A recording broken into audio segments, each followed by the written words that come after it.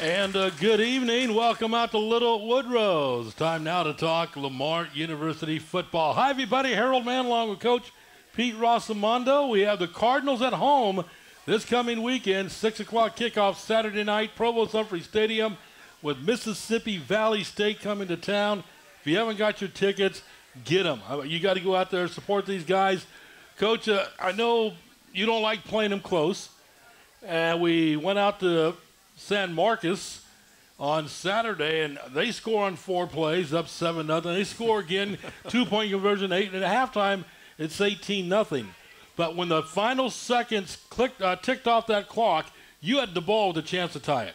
We did, and unfortunately, we let the first 2 quarters go by the wayside, and we didn't do much on the offensive side of the ball. If we did, well, I think we would have been, probably talking a different tune today. Let's talk about what you talked about with the guys at halftime. A lot of times 18-0 on the road, FBS opponent, blah, blah, blah, all that stuff. But you guys made adjustments at halftime. What did you talk about at halftime? Because it looked like a brand-new team coming out. Yeah, I would love to take credit for adjustments, but we really didn't make any on offense. We simply went in and said we got to get back to the basics and went back to our script, our original script, and came out in the second half, and that's exactly what we started with, exactly what we started the first half with, and we went right down the field and scored, and we told the defense, we're going to go down and score, and you got to hold them, and the defense, I thought after those first 2 drives really settled in and played well, and like I said, they ran to the football as good as any team I've coached as a head coach in 12 years. So if we can continue to do that, we're going to be pretty special on defense. So we got to continue to do that. Robert Coleman, 16 out of 34, 237, 2 touchdowns. Not bad numbers, but one area you said that needs to be cleaned up. He got sacked 7 times. He did, and 2 of them were on him for sure, and 5 were on the big guys up front that we're really lack. I mean, Texas State is really good up front. Both DNs I think will play on Sundays at some point.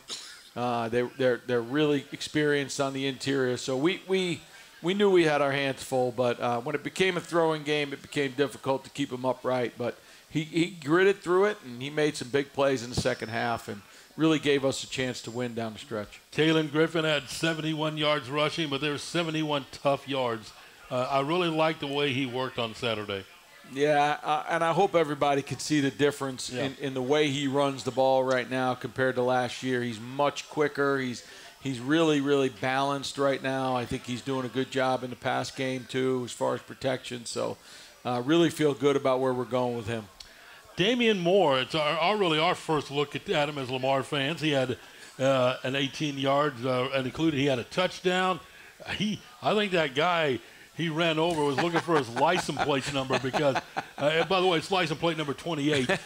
He didn't sidestep that guy. He went right over him and went the rest of the way into the end zone. That's what we liked about him because you want to find a compliment to KG and a guy that can really bring some physicality to the game, and he certainly can. And we got Xavier Coleman, who's a little bit more of lightning, and we needed some thunder. We got we have Major Bowden, who's a little bit more of a lightning, and so we really needed a guy that's going to run people over, and we brought him in, and he's a super smart guy, really dedicated. He gets along really good with the rest of it. And sometimes that's not always easy coming in, with really 1 year left and having an opportunity to go play. And sometimes they don't get accepted, but he did, and he did a really good job of getting himself acclimated to his teammates. Talk about Xavier a little bit. He's on your depth chart at running back. He's backup part of the kickoff team. Yeah. So versatile, and you could use him in many different ways. Yeah, I mean he played receiver in college at Boston College, and he's gonna come play some receiver for us this week. And last week he played almost exclusively third down for us, and did return kicks. And he's an exciting player, and he's super intelligent, really cares about football. You love those guys that dig in and watch film and study the scripts and get ready for practice like a pro and feel really good about X. And, we're excited to see what he's going to do at home. Yeah. If home opener, it's going to be big time. I think he's going to light that place up. Looking at the receiving core, Kendon Fusilier, big second half, 6 receptions, 107 yards receiving, 1 for 41 yards. Savon Ray, 2 for 50 and a 47-yard touchdown. Jaden Boyd had a 9-yard touchdown reception. Let's go back to Savon. He came here from Texas State. He split 2 defenders on that reception, and once he got by him, there were no way they were going to catch him. No, I mean, 2 great blocks, Ja'Cory Hyder, Kendon, and just, sprung him. And like you said, once he got in the open field, man, he was motoring. It was good to see that guy back again, feeling good about himself. And, all of our 4 of our receivers that played really factored into the game. Isaiah Jones, yes. Jaden Boyd had an incredible catch on an offsides where we threw it up, and man, he just went up and mossed that guy, and just feel good about where he is too. Robert Coleman, as we mentioned, 16 completions, and you just kind of laid it out there. He spread it out among those receivers. He did, and he without a familiar target in Devin Gibbs, and it was just good to see him spread the ball around and feel more comfortable in the second half with the game plan. As we look at the offensive side of the ball against Texas State on Saturday, going to get a break in. When we come back, we talk about that Cardinal defense. Well, again, Cardinals dropped the season opener on the road against FBS Sunbelt Conference's Texas State 34-27. They're one of the teams favored to win that Group 5 conference. Go on the road. Matter of fact, the Cardinals had the football as time expired on the 50-yard line with a chance to tie it. On the defensive side for you, Coach, Christian Pugh, local product right here, Beaumont Westbrook High School, led the way, double digits with 10 tackles. He did, yeah. Christian played pretty well. I think he'd tell you he's going to improve from week 1 to week 2. I know he will. But, man, yeah, he definitely did a good job. And anytime your safety leads the team in tackles, that's not always great. Right. You're right. Yeah. So that means some runs got out to the secondary. That means you're getting to the second level. But he did get him down on the ground, and that's the most important thing for our defense is getting people on the ground. And he did that. And, we had a number of guys step up. And, Cody Martin at corner for his first start here and playing really well and had an interception and had that fumble. He had a strip of a player that yeah. And as a matter of fact, I think it was Dewan Lewis picked up that fumble, if I remember right. So, they overturned it, which is hard to believe. But, yeah. I don't know much about officiating apparently. So yeah. It looked, again, I could comment on it. I know you can't a whole lot. But the receiver caught the ball, turned. Took 2 steps. Meaning he made a football move, and it looked like there would be a strip and a recovery for the Cardinals. Yeah. But next thing you know. So I know. I think, Caleb Williams, again, showed up in a big-time way in that game and I think factored in up front a bunch. And, we had some really good performances from our linebackers. I think Hamilton Moore, transfer from Yale, played well. He had 6 tackles. Tomac, Banda played really, really well. Braden Faulkner, a guy that's been in the program for now going on 3 years, played well. And Ken Savannah, a bunch of guys that really, we were counting on, and they did a really good job. And then our rover, Ronnie Hamrick, who, again, another Texas State guy going back home and played really well, had the opening kickoff tackle. So it was good to see him go there and have some success in front of his former teammates. Yeah, and you bring up a good point there with some of those guys. We're talking on defense because there's times you look at the stats, you say, Christian had 10 tackles, Dewan and Hamilton had 6 tackles. It's not always about the tackles. No. They do so much more defensively to help create defensive plays. Yeah, and impactful plays. We want to make sure they do that. And Antorius Hambrick had a strip fumble recovery. He played well at times. So, we have to put it all together. And I think I told the team usually the biggest improvement a team will see is from week 1 to week 2. And we have to really we have to cut out the penalties. We have to do a much better. We had 26 missed tackles. We got to do a way better job getting guys down on the ground. And you saw that late in the game. We had a couple missed tackles that led to big plays. And, we have to clean that stuff up. Our guys know it. They're focusing on it this week. And coming in at home, we want to make sure we put on a good show for our home crowd. Got to get our first look at our Australian punter, Chase Leon. He had a 56-yarder. He did. In that game. He averaged right over 46 yards per punt. Tell us about him a little bit. How the kid from Australia end up punting for the Lamar Cardinals in Beaumont, Texas? Johnny Smith from Pro Kick USA. We know him from when I was at Charlotte, and he had Chase and a couple other guys, and we needed a punter and we needed a guy that can kick off, and Chase certainly fit that bill. And I think he kicked every kickoff with the exception of the last one, which we didn't want him to kick, right, into the end zone. The first one was 8 yards deep. The guy took out. So, yes, he did. We got a weapon in him, and he's continuing to get. He's never. The first play of the game was his first play of American football, and so it was for him. It was a new experience, and he settled in nicely for us, and he's a funny guy to be around. I talked to him in the hallway the other day, and he is entertaining. He is quite a character. We like Chase. Let's talk about the onside kick, and it worked out perfect for the Cardinals, able to recover it. Just talk about the process of an onside kick. Obviously, there's several different approaches to the football. Yeah, the way we do it, we can send it in any direction, and we thought we had a better play to the left, and with Chris Skata kicking it, and he did, and he actually recovered it. He kicked it wasn't the best kick. It was a missile. If it didn't hit the guy from Texas State, man, I think that thing was going to be in the second row of the stands. But we wound up getting it, and had a chance at the end with a minute left to try to go down and tie the game. Sammy, is he out the first half this coming week? He is, yep, per NCAA rules, yep. Targeting, and again, I couldn't tell. I'm biased. I'm a homer. Yeah, I'm going to say it was a shoulder, but I couldn't really tell on the replay. Yeah, we've exhausted every opportunity to try to get the appeal and all that, and it held up, and we're just going to have to live with the consequences. He'll be out in the first half, and he'll be set to play in the second half. Now, he could be on the sideline, correct? Sure. Okay. Yep. It's not like it back a few years ago. If someone got called for targeting, got ejected from the game, they had to go to the locker room. Yeah, they changed and I like that idea because I send a kid to the locker room. The attitude of your team coming off the field Saturday night? Disappointed. I think they were disappointed. I think at any point when you have an opportunity to be in a ball game with an FBS team and have a chance to win it, you got to take advantage of it because those just don't come along with the special group of guys. But their reaction was good, and I think it was exactly what we needed. We are going to get another break in. Coming to town on Saturday, home opener against Mississippi Valley State. We talk about Harold Mann along with Coach Pete Rossomando. We're out here at Little Woodrow's.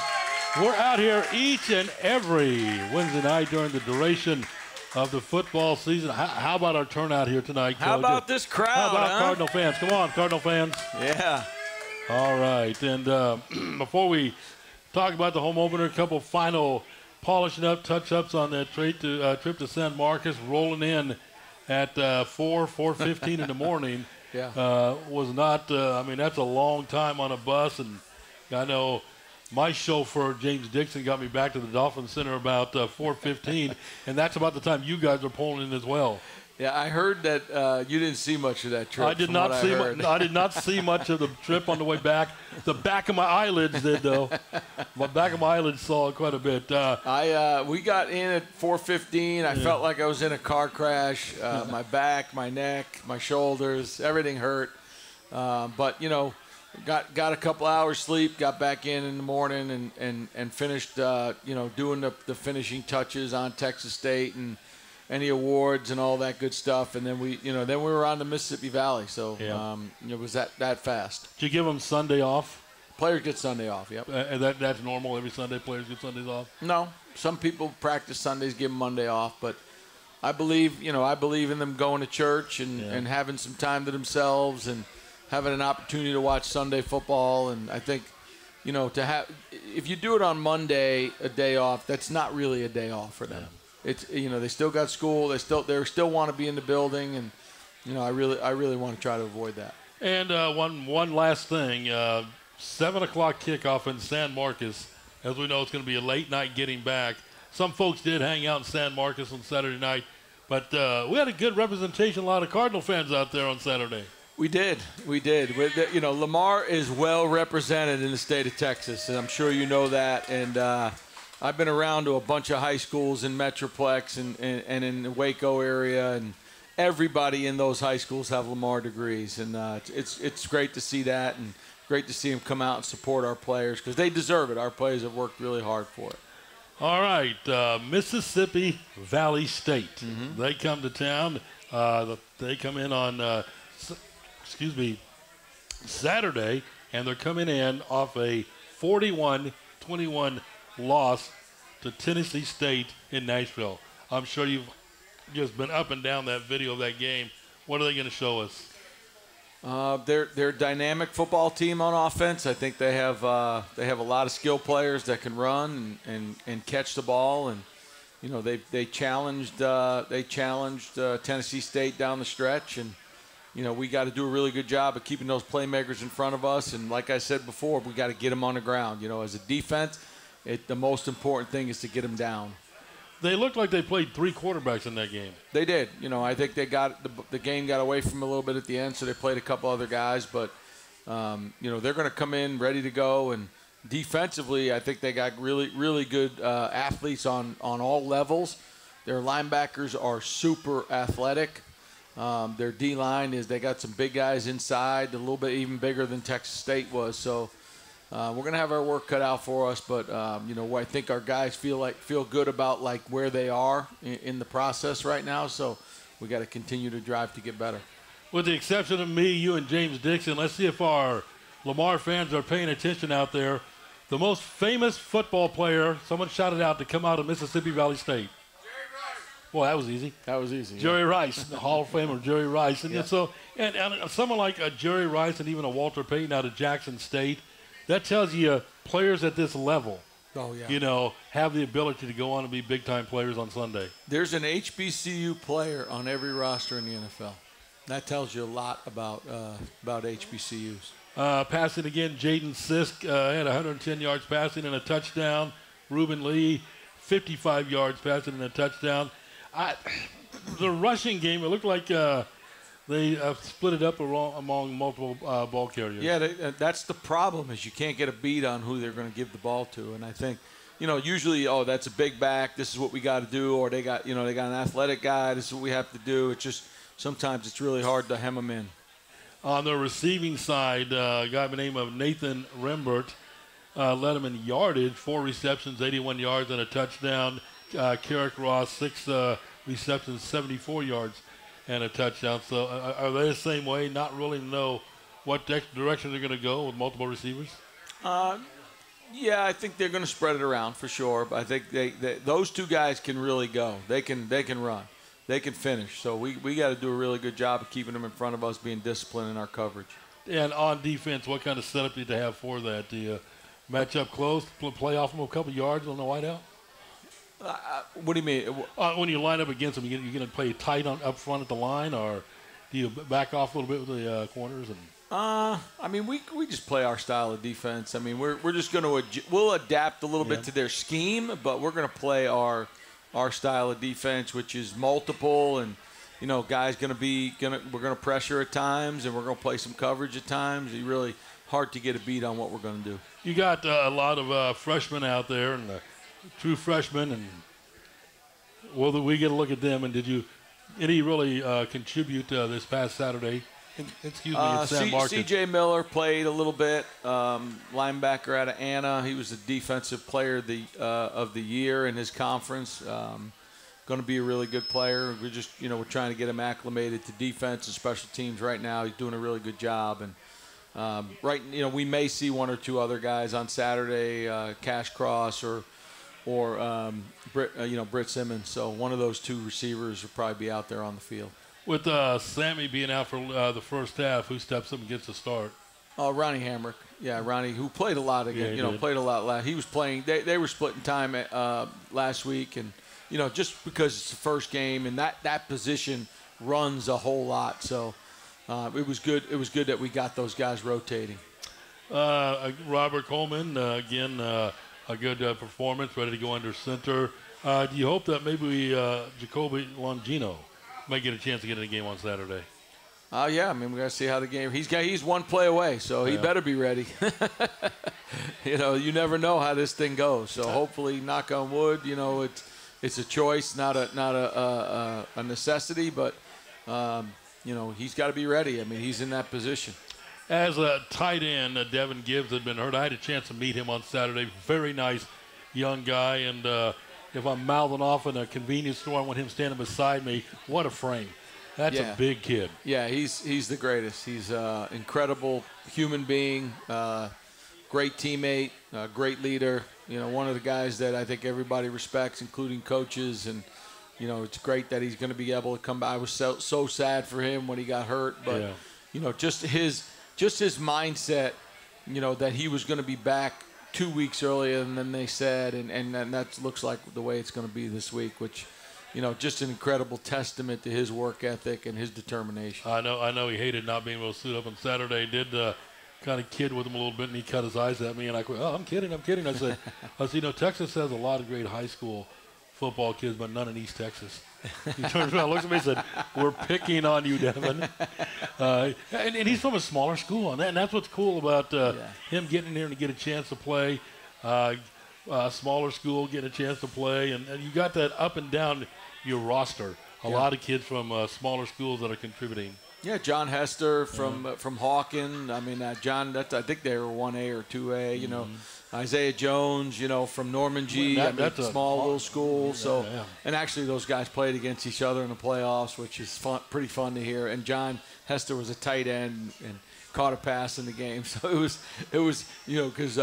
Isaiah played quarterback. Yes. So he wasn't even a receiver. So John caught more passes in the game than Isaiah did. That's funny. And you talk about that. Devin played quarterback. Yeah, Devin was quarterback. Yeah. Do they see some of those kids? And you see this a handful of times where a quarterback, once they finish college, they go sign as a free agent somewhere with an NFL team as a tight end. For sure. Yeah. I mean, Tim Tebow and, guys like that who were great quarterbacks turned into tight ends. And, we actually have a tight end committed to us who's playing quarterback right now in high school. So, it's sometimes those things just work out that way. Body type, big frames, people want big, strong quarterbacks. And sometimes those guys become great tight ends because they're nimble, they're agile, and they're big. We talked about this a little bit last week. Want to touch it on again this week in case someone missed it last week. The NCAA with FBS and FCS did some adjusting to the timetable with the transfer portal. What exactly changed, and are you in favor or not in favor? Nothing's changed yet, but I think they're proposing one window right now. One window in December and January. Be honest with you, I think that'd probably be for roster management would probably be a good thing. Not sure it's the best for the student athletes because if they're not starting at the end of spring, they may not have a chance to go anywhere else unless it's a mental health issue or something along those lines. But I do think we need to shorten the window. I don't want to take away opportunities for guys because I do think the portal is a good idea. I do really believe that. For roster management, for the ability to keep your roster intact after spring football, I think it's pretty important. If someone's in the transfer portal, can you contact them once they're in the portal? Yes. How does that work? Yeah, everybody has a working spreadsheet from the NCAA, and you can go in there, and their phone numbers are in there and contact information. This time of year, of course, you're busy with practice all week, Saturday game days. Just so much going on. Is there recruiting this time of year going to look at high school kids? And if so, how are you able to do that? Yeah, we'll be out Friday night this week, around the local area. And, if we travel, like we play Commerce close to Dallas, we'll be out in Dallas that night. We play in Houston, we'll be out that night. So it's just great opportunities for us to get to places to see people that we're recruiting or that we intend to recruit.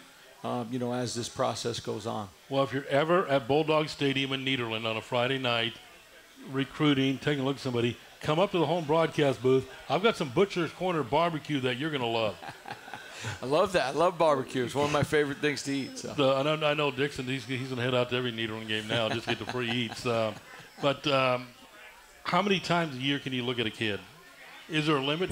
Yeah, there's five evaluations, 5 contacts. I think now everything's become a contact period. So I think we'll be out to 2 live evaluations. We can go see somebody. So we'll be out to a Needle game. We're recruiting some guys from that school, and I'm sure some schools they play that'll be in there. We'll be out to see them. We see some home games where you see recruits on the sideline.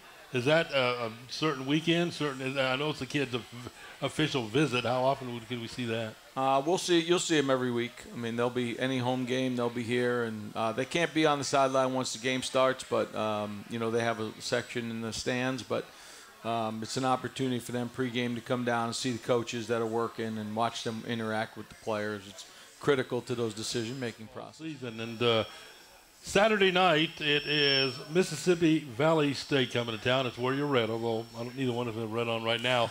Where You're Red is a red out, I guess you could say, on Saturday night. And a wonderful, wonderful legend coach, Mann, from Lamar University. And many of us in this room know him or knew him, Coach John Payton. And Coach John Payton is going to be honored. His wife and son will be there. Yeah, it's going to be a great night. It's also Letterman Day, so we get the opportunity to have our Letterman out there and honor them with Coach Payton, because a lot of them were inspired or molded and mentored by Coach Payton. And I never had a chance to meet him, but, man, I know a lot about him. Yeah. And I'm just in awe of the type of person he was and the things that he did for other people and changed a lot of lives talking to people. And one of the things they talked about was that he was not only a great husband and father and man of faith, but, man, he was unbelievable to the students of Lamar, not just the student athlete. Right. As a professor, and heard a lot about that, and just really in awe of all the things that he was able to accomplish here, and very, very grateful to Dolly and Gary to allow us to honor him. And they are wonderful folks as well. They are. His wife is Miss Dolly, is incredible. She is, as one alum said to me, grace personified, and that is her. So, without a doubt. Several years ago, I'm talking to Coach Payton and talking about the years, not only as a coach, but he also spent in classrooms. Yeah. He tells me one day, he goes, I told every one of my students their freshman year, if you don't know the school alma mater song by the end of the school year or the semester, I'm going to flunk you. And he said they all learned it, and he looked at me and goes, they had no idea I could not flunk them for that. But that, I say that with, that was his love for Lamar University. He wanted to, and it was not only athletes he was telling that, he was telling general students that as well. Yeah, and that just speaks volumes about who he was, and really, and the great part about it is he was the first black coach at Lamar in the football program, but not only did he touch black student athletes, white student athletes, Hispanic student athletes, international, Asian student. I mean, every person he came in contact with, he affected their life in a positive way. Not many people can say that. Right. And I hope someday somebody can speak for me that way, the way they speak for Coach Payton, because that is truly an honor. And that's everything that we as coaches set out to do when we get into this profession, and that is to have an impact on young people's lives. And that he did. And now, we're not talking just former athletes going on to be coaches. We're talking about true professionals in the, as I do the quotation, of the real working world.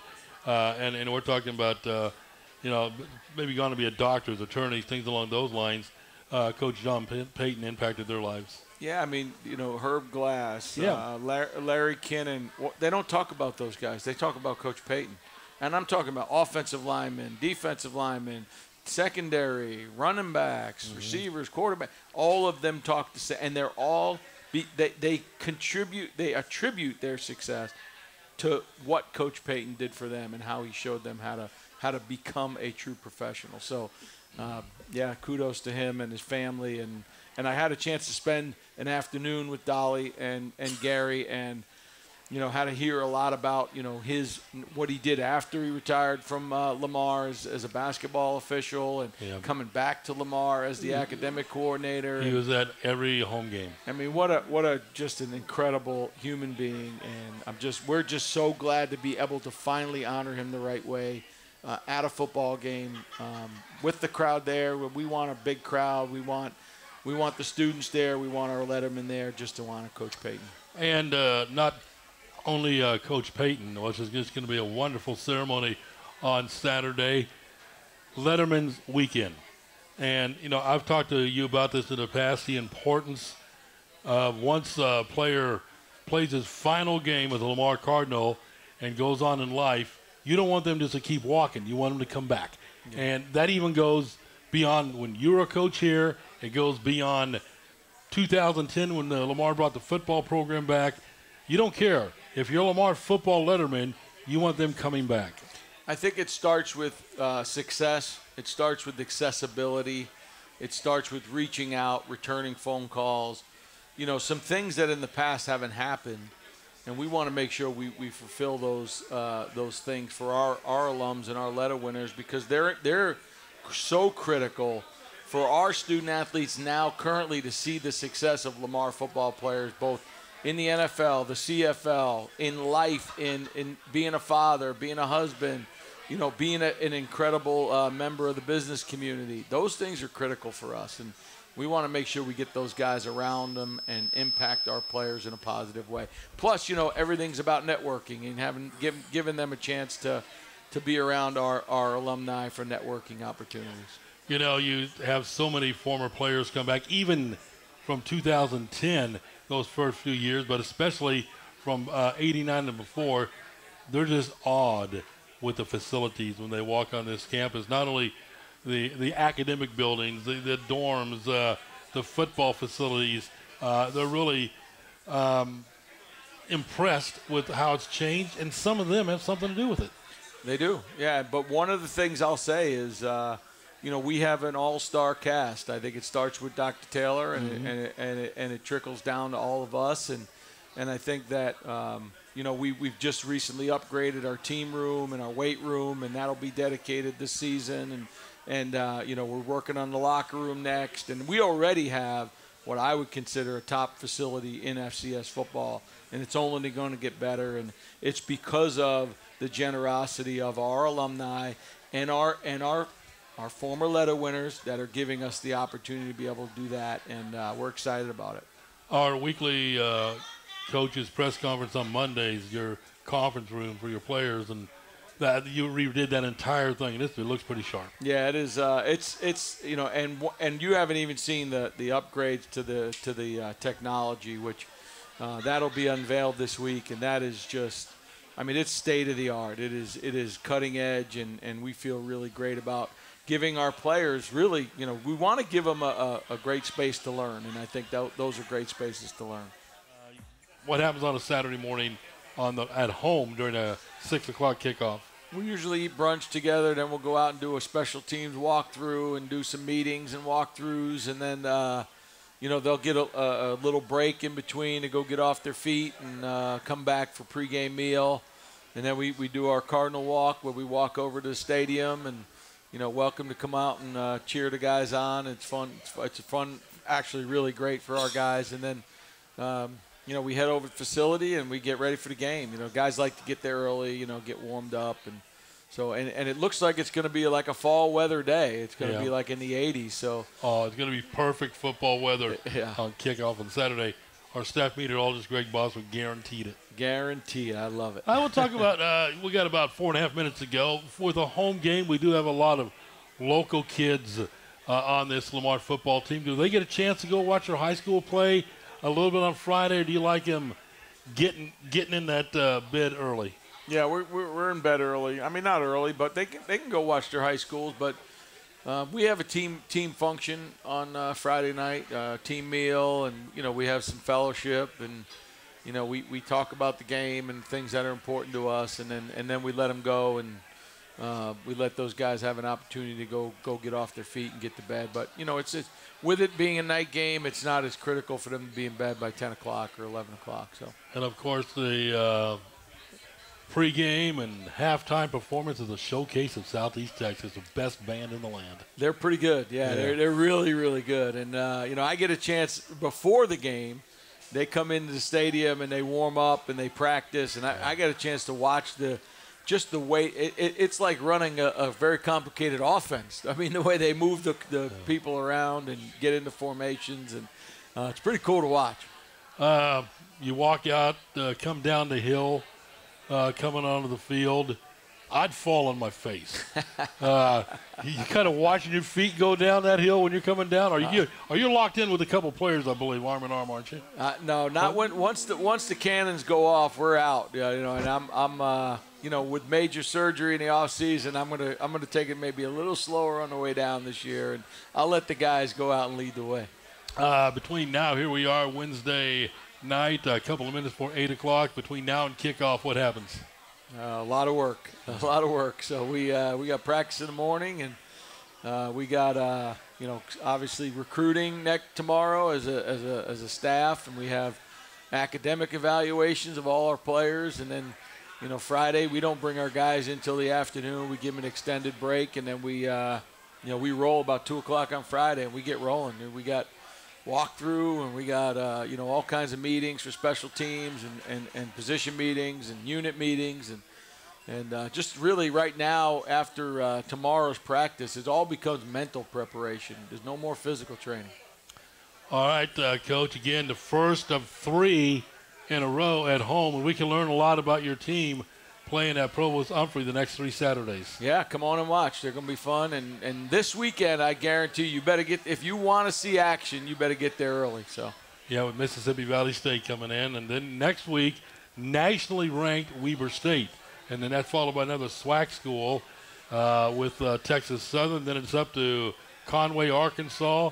And then before you know it, Southland Conference play will be here. And you've got 4 more games before that. Yeah, the most important game right now is this one. And that's how it goes, absolutely. Well, Coach, as always, thank you so much for stopping by again. Started the season last week on the road against Texas State here at Provost Humphrey Stadium, 409-880-1715. Contact the Lamar ticket office and just get out there and support our kids, and that's very important. Yeah, it's important. It's Southeast Texas. It's exactly what everybody's wanting. It's football, right? And that's what Southeast Texas is all about. All right, folks, that's going to about do it for us here at Little Woodrow's. Do want to thank everybody for coming out here tonight. Again, we're back here each and every Wednesday night. Tell everybody about it. It's a lot of fun. 7 o'clock Wednesday night. Our host is Little Woodrow's right over here on Phelan near the Dowling Road intersection. Come on out, support your Cardinals. And as always, it's game day, game night. Next 3 at home, then to Conway. And then once we get to conference, you go to every game. You jump in a car on a Saturday, go 4 hours. That's about the longest trip. Greatest part about being in the Southland Conference. A bus league. That's right. All right, Coach, thank you. We will see you Saturday with a 6 o'clock kickoff at Provost Humphrey Stadium. We'll be there. All right, folks, get out. See your Cardinals on Saturday. Thank you for everybody showing up today for Lamar University Coach Pete Rossomando show here on News Talk 560 KLVI. Again, Cardinals and Mississippi Valley State coming up Saturday at 6. Come on out to the stadium, support your Lamar Cardinals.